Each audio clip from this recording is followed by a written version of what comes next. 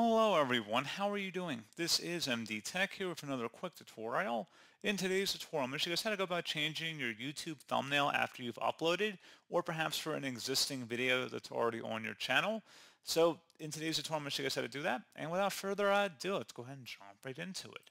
So all you have to do is select your user profile icon in the top right. Go ahead and left click on that, and then go down and select YouTube Studio. On the left side, select the Content tab.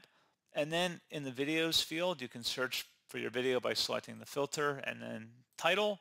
Go ahead and type in the video title. You can also search by description as well. And once you locate the video on here, and you want to just go ahead and left click on the thumbnail for the video or select the details button that appears.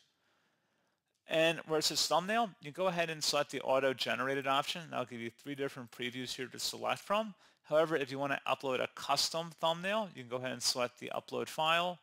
And you would need to go ahead and actually verify your account with your phone number in order to use that feature.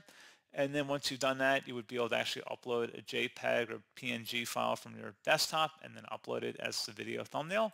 And then once you're done, you would select the Save button up here, and that's all you have to do. So pretty straightforward process, guys. And as always, thank you for watching. I do hope I was able to help you out, and I do look forward to catching you all in the next tutorial. Goodbye.